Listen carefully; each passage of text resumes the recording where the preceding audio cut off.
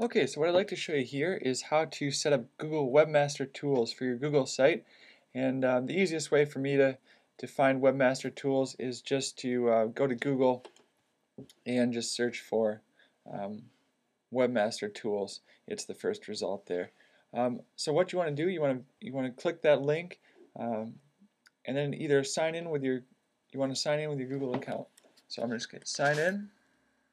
And I'll see all my sites. This may be your first one, but regardless, it's going to be the same. You want to click Add a Site, and then you'll just type the address of your website domain.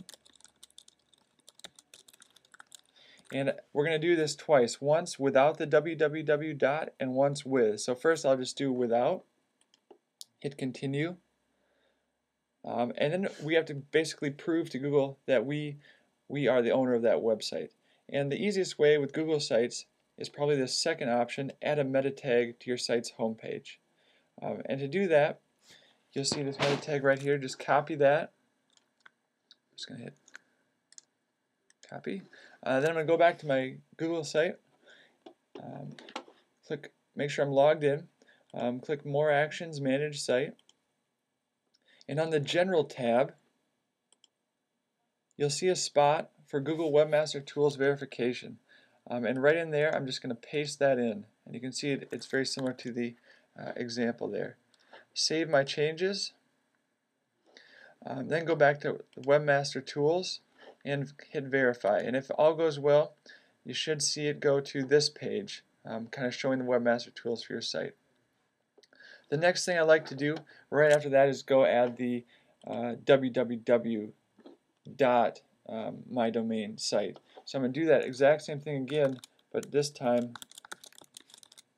put the www before, hit continue, and this is once again I'm going to use that same meta tag, but since I just did this, it's the same meta tag. I don't need to re-copy and paste that. I'll just hit verify. Okay, so here's the Google Webmaster Tools for that site. They're basically the same site. I'm actually set up so that when somebody visits either iowebsiteguide.com or www.iowebsiteguide.com, they go to the one with the www. Couple things once you get to here that you probably want to do. I like to click Site Configuration and go to Settings. And under the settings, you can do a couple things. You can target the users in the U.S. Maybe that just kind of makes sense, and then pick your preference there.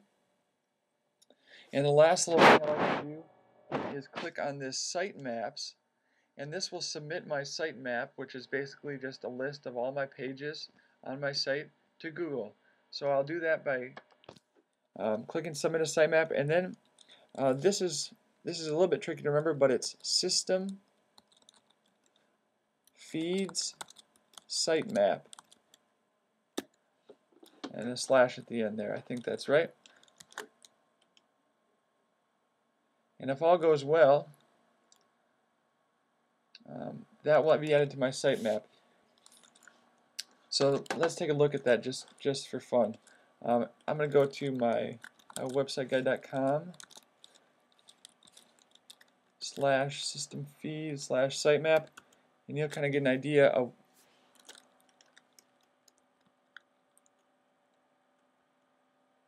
what that looks like. There it is. It doesn't look like much to human, but to a computer, that's a good overview of the website.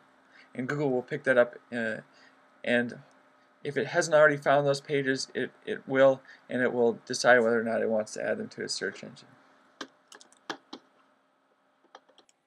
Okay, so what can you do with Google Webmaster Tools?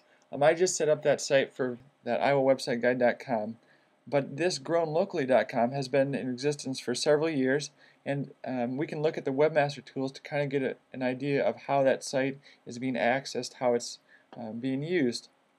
So we look here, I'm just looking at the dashboard, you can see what did people search for to get to that website, and so impressions is how many people saw that in the search results, and obviously how many people clicked on it.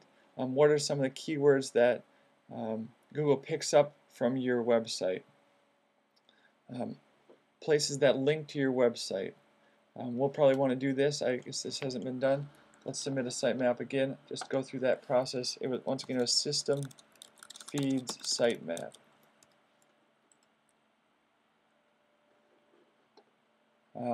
You can really drill down into the data here and see the change over time of what people are searching for, all the places people are clicking to get to your site, links to your site. Lets you play around with that, but it does give you a nice kind of overview of what's going on with the search engine with regard to your site.